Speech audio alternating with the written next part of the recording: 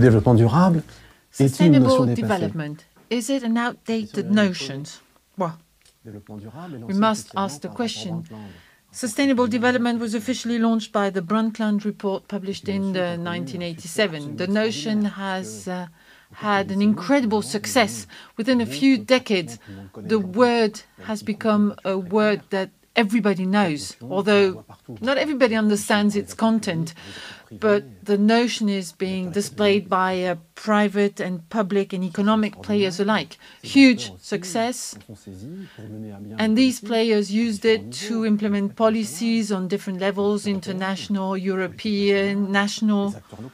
Even local players used it in towns, agreements between towns and regions. Even private players used it.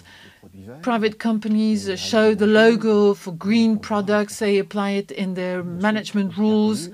The notion itself got a huge success and everybody adhered to it in a surprising manner. And yet, the success is quite ambiguous. The notion is not very clearly defined, not very easy to use in an operational way. How do you implement sustainable development in an operational way? And the third reason why it's difficult to define, the fact that it's being used by some companies who do green washing. In French, we call that eco-blanchiment, eco-laundering. Some operations are simply painted with a coat of green and they appear as spectacular, except there is no real change in the production or consumption manner. Even the political use of sustainable development is strange.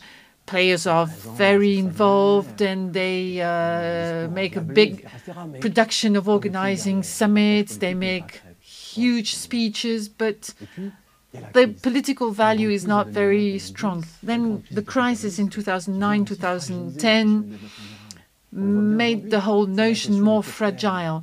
Now people start talking about short-term, but sustainable development is a long-term perspective. So what are we going to do to improve the lifestyle of future generations? And how are we going to make the economic development fairer? How are we going to show more respect for our planet? And now the debt, the private debt has been transferred to public players. We need to reduce the debt, we need to reduce the deficit, and the world of finance has taken precedence and short-term has become our immediate political horizon. The whole notion of sustainable development is very ambiguous, present everywhere and at the same time very fragile, fragmented, blurry, opaque. Another element contributes to the fact that sustainable development is a source of problem. The appearance of new notions which may endanger or even replace that of sustainable development. The notion of sustainable development competed with and even replaced the concept of eco-development following the Stockholm Conference in 1972, trying to bring together environment and development. The idea of eco-development was the main idea on the international level throughout the late 70s and the 80s. Sustainable development appeared at the end of the 80s and then gathered steam in the 1990s and 2000. So sustainable development replaced the previous notion of eco-development. And the question is sustainable development being endangered or replaced by other notions? Which are those notions? I'll limit myself to two: green growth or green economy. This is not new. The notion of green growth was launched at the end of the 80s as a response to the sustainable development by some economists, for instance, David Pearce, who suggested the notion of green economy, except that at the time it was not really noticed.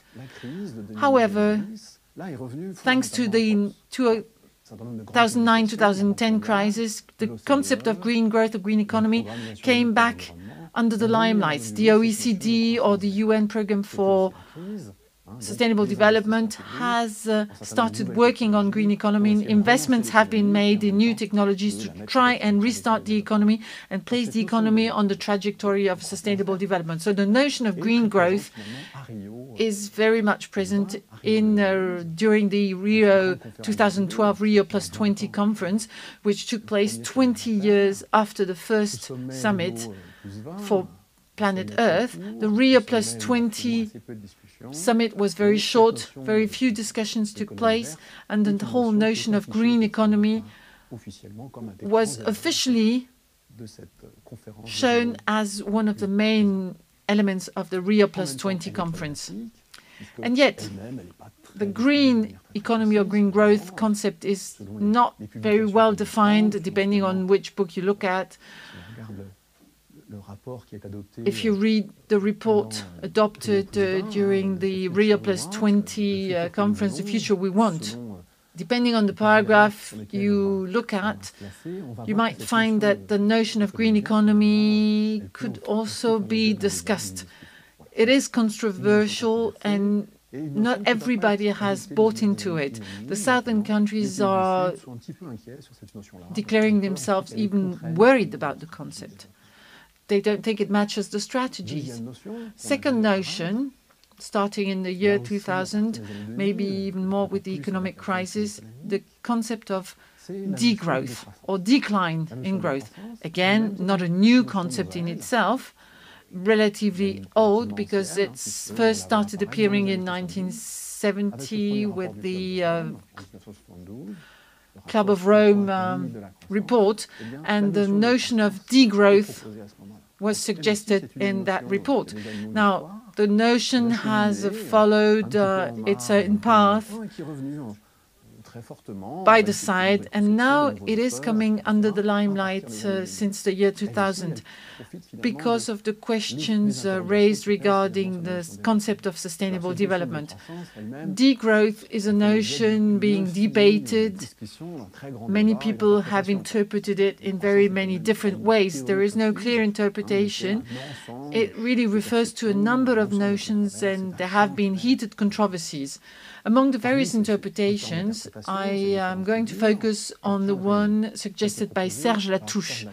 Why is it interesting? Because according to Serge Latouche, degrowth is really a notion of revolution, revolution as a political revolution, meaning that we need to change our values, the way we take decisions, even change the place occupied by the economy in our policies.